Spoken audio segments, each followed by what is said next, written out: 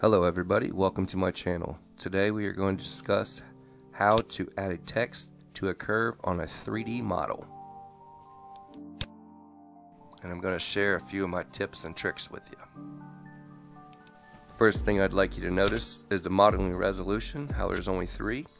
I'll show you a little trick. What you do is you hold shift before you open the file. Like right now, hold shift. And now you will have an extra 2 settings for the modeling resolution.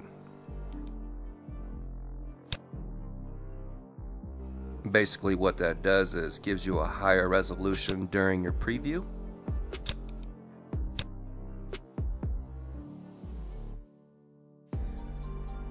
Now I'm entering in my job setup information.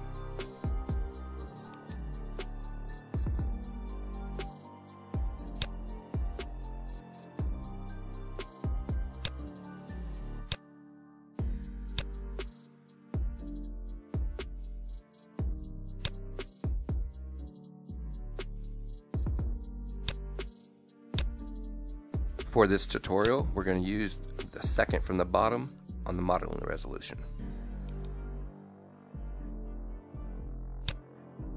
Since we're doing a 3D model, we're going to go to the modeling tab and pick the file.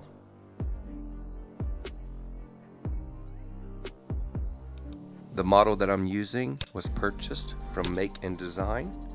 I'll leave the link in the description.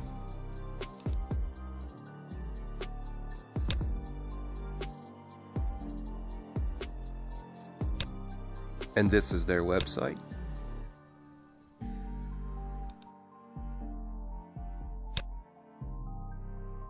Now you're going to search the word Bee to find the model.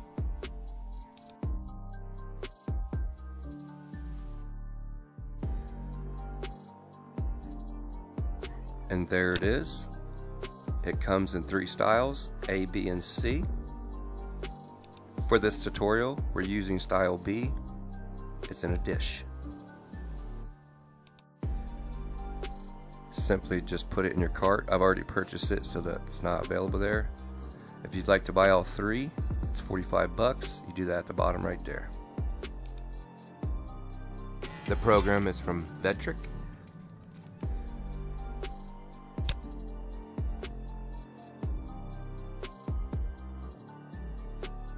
This is the latest version, 10.509.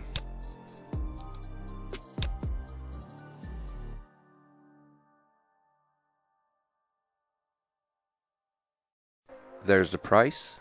You can download a free trial. However, you cannot generate the G-code to actually send it to your machine. You can play around with the program, but you can't send it.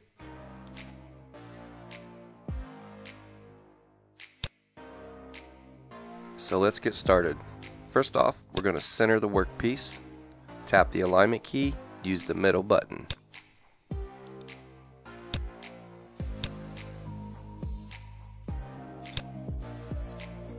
Now we need to resize it. Grab that tab and drag. Now notice how it did not stay in the center. We have a trick for that. So now you're going to hold the shift key, grab that tab and pull, and it will stay in the middle of the workpiece.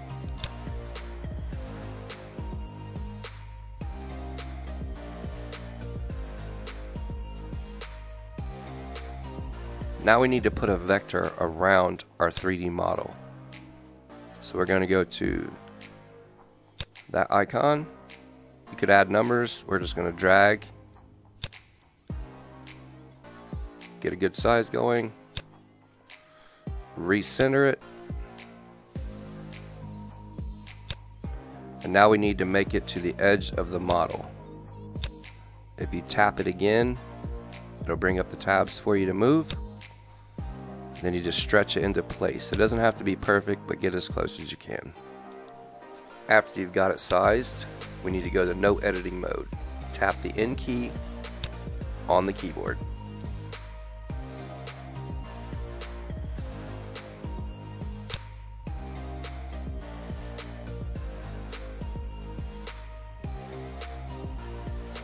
After you tap the N, this will happen. Now we're going to go right there. You're going to left click and then right click and then cut vector. Go to the exact opposite side, do the same thing. Left click, right click, cut vector. Tap the N key on the keyboard, get out of no editing.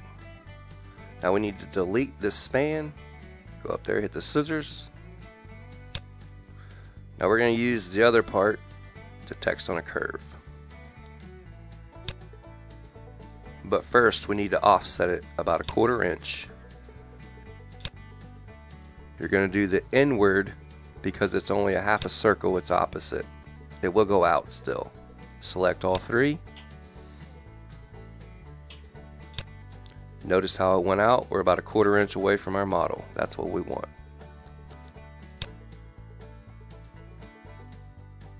So now we need to add text. Hit that icon.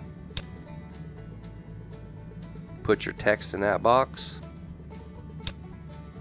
And pick your font.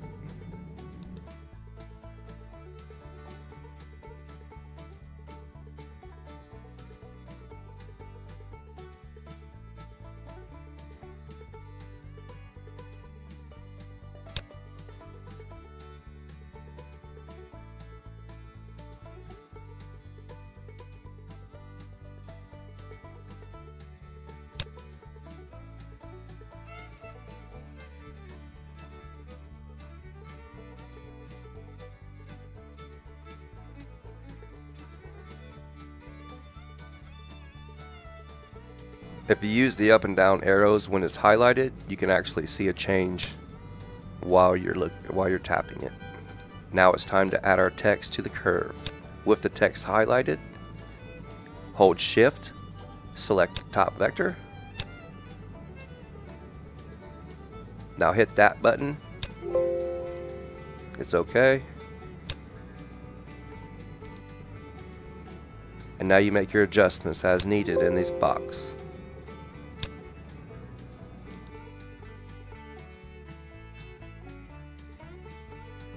You can play around with the settings over there to get your best view.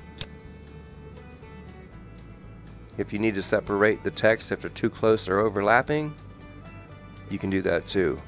The text spacing button. Alright, let's go off topic for a minute.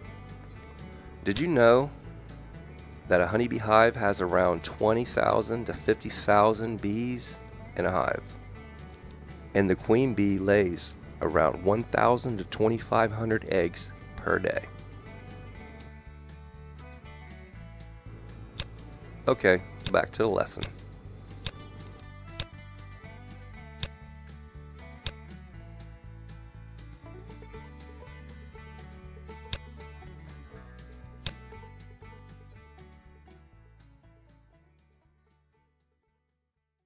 Right there, I'm pretty much checking to see if it's in the center, and it looks good to me.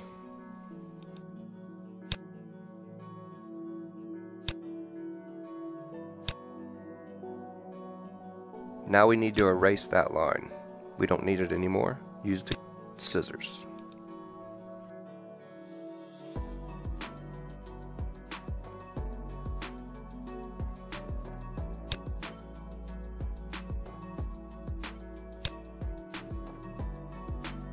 So at this point we need to size our model. For this tutorial we're going to put it at 0.45. Always remember the thickness of your board that you're using. You want to have at least a 1/4 inch between that model. Now we're going to run two different tool paths. I'm going to show you a trick on how I decide what size tool I'm going to use. So the first thing you're going to do is get the bigger tool, create a tool path. We're going to use a 1/4 inch ball nose. From Amana tool, there's the number up there. So for this model, you do not need to do a roughing pass.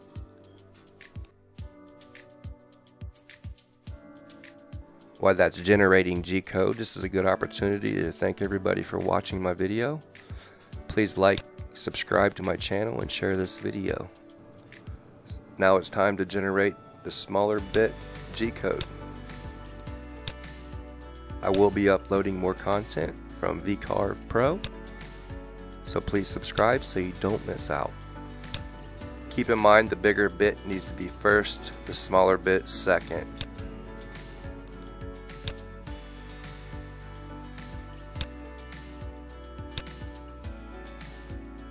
Okay, now we have one of the G-codes generated for the 1/4 inch. Now we need to do the smaller bit.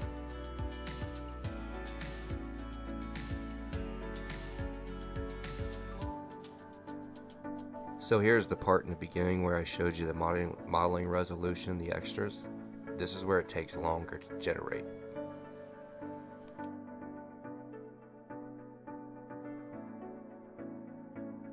However, you will get a better picture if you use higher resolution to see what your outcome is going to be.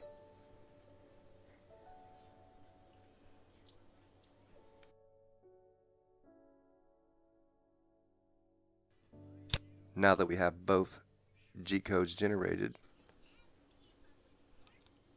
now it's time to reset the model and select only the top 1/4 inch.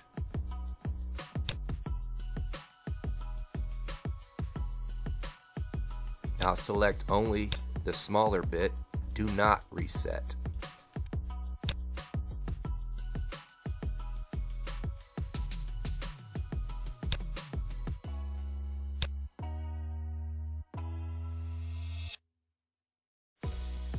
If you notice, it's 34 minutes for the first bigger one and 2 hours and 18 minutes for the smaller one. If you're trying to run a business, you got to be efficient. So you have to make the right choice. You don't want to put out junk, but you don't want to take all day to make it. So that's how I use that part to determine what bit I'm going to use based on the factors of how long it takes and what it looks like. Keep in mind, some models you can get away with using a 1/4 inch. Other models, it's not going to work. So if you use that process right there, it's pretty easy to figure out which one you need. If you're not using a 1/4 inch, just make sure the bigger bit is first. So now we need to generate the code for the VCarve lettering. I'm going to use a 90-degree bit.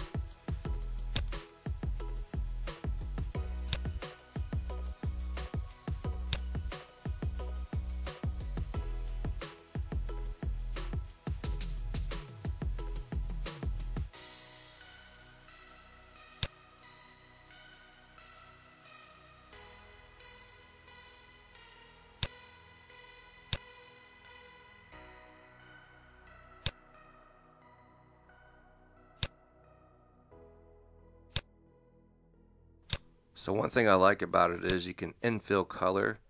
That works great when you're trying to show a customer what it's going to look like, different colors you can use. I like that feature.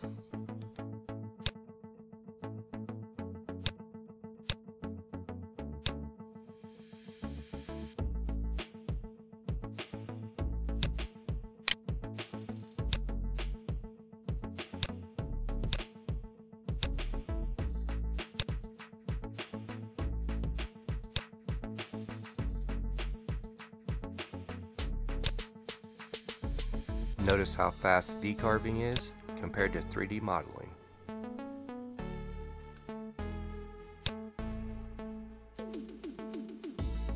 If you'd like to go to my website and see how that turned out, the link will be in the description as I sell this on my website.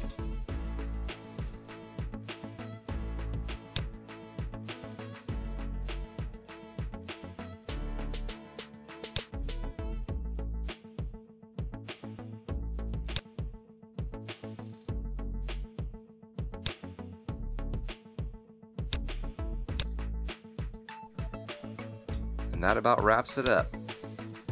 That's my techniques for texting on a curve on a 3D model and how I do bit selection for the 3D model. I'd like to thank everybody for joining in. If you have any questions, please leave them in the comment section below.